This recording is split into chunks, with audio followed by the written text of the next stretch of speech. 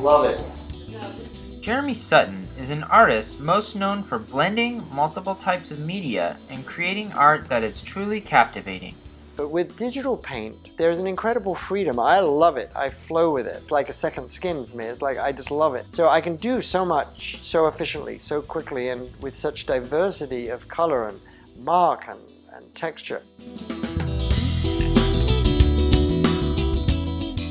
Mel Solomon admires Sutton's work. He can just sit down and have someone sitting next to him or in front of him, and he can draw a portrait of that person in less than a half hour. And his whole interaction with the computer is always through a pen, an iPad Touch and stylus, or by motion and gesture. I'm modulating pressure that I apply here. So even though you can't really see it, as I make a brush stroke, I press harder or softer, and that in turn controls things like the brush thickness, the brush opacity.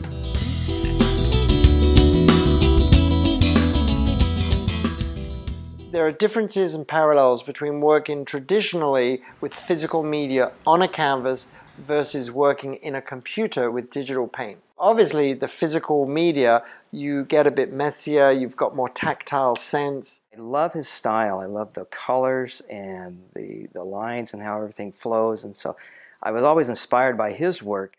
Although Sutton has professionally been in the industry for 20 years, his admiration for art began as a child. And I started when I was about 3 years old. So I've essentially drawn since then. I covered my bedroom walls with drawings. Oh, it's hilarious.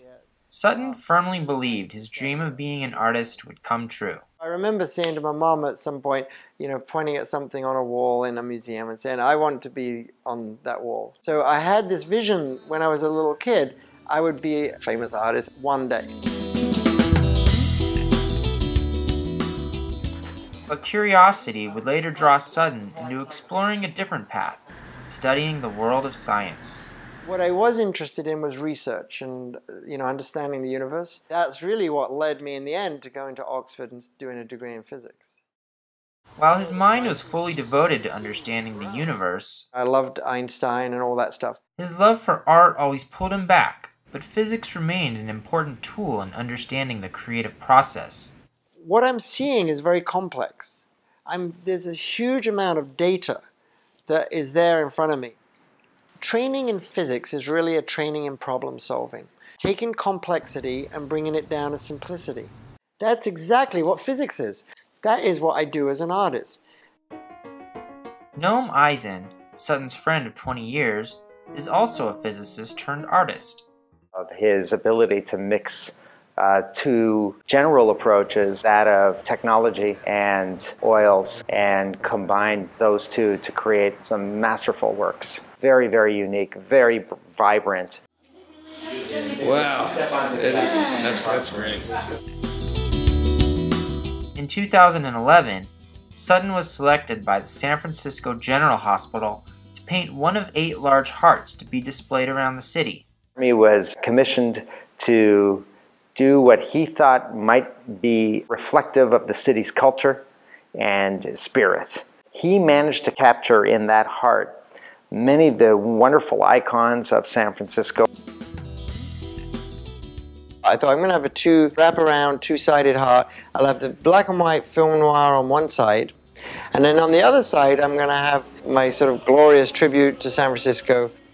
The San Francisco Heart, which Sutton named it, was viewed by over 6 million people at Union Square over a 6-month period. And I couldn't believe it. It was the best position in the city. On top of producing cutting-edge work, he also enjoys helping people express themselves through art.